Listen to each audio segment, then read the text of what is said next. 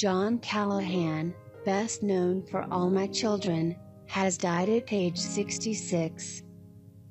His death was revealed by his ex-wife, fellow actress Eva LaRue, who posted a tribute via Instagram on Saturday afternoon.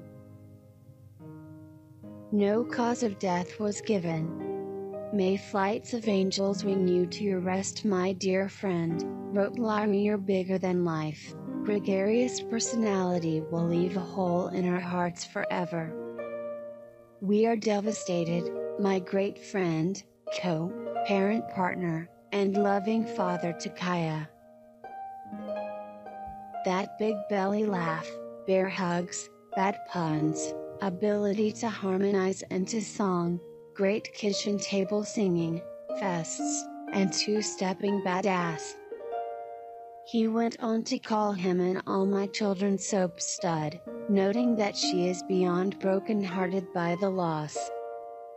Included in the post were several pictures of Callahan with family members and work colleagues. The actor was born in 1953 in New York, and began his career in 1980 in an episode of Even Brides for Even Brothers.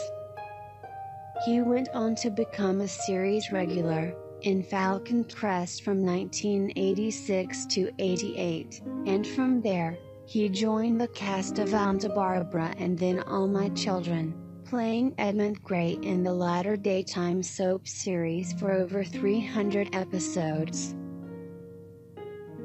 Additional TV credits include Days of Our Lives, Desperate Housewives, Watch Over Me and The Bay. On screen, he had roles in Marvin's Room and Do It or Die, among others. His final roles were in A Doggone Adventure and Loyalty.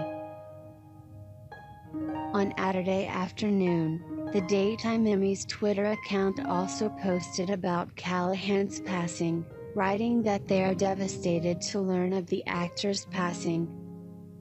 Callahan is survived by his daughter with LaRue, named Kaya.